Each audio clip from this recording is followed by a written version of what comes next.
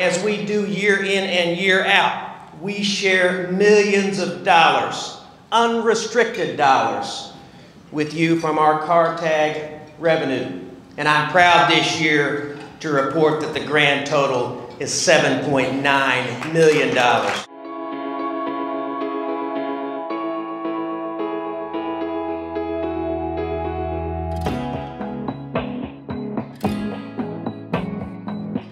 It's big for our school. We're just a small rural school, and so any money that we can get, especially when we partner with the nation, it's fantastic for us.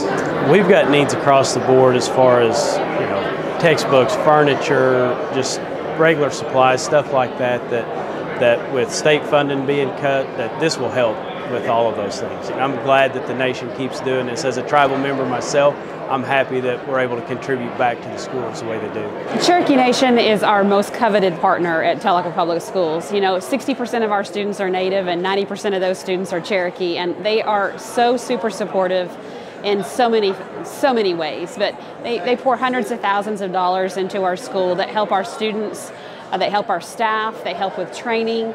It's just a coveted partnership. What Tellico has done for many years is use this for our one-to-one initiative for students for computers.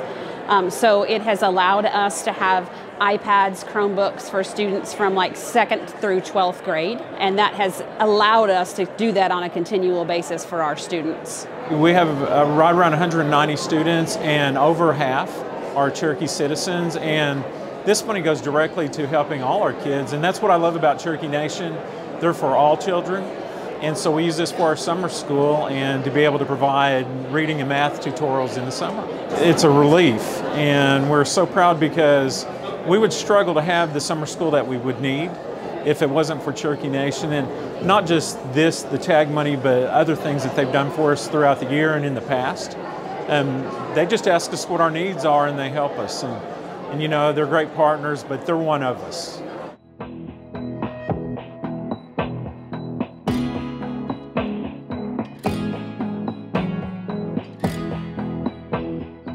At this moment, my friends, we need your help.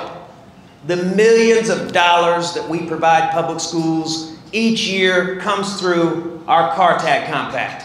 If we cannot reach an agreement to renew the compact with Governor Stitt, the compact comes to an end. If the compact comes to an end, the very framework which allows us to fund education and a great many other public investments comes to an end.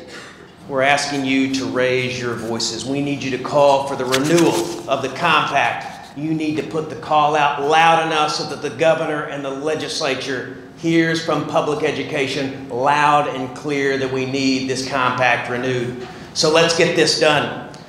Let's keep what works on the books, and let's keep working together to advance the great cause of public education.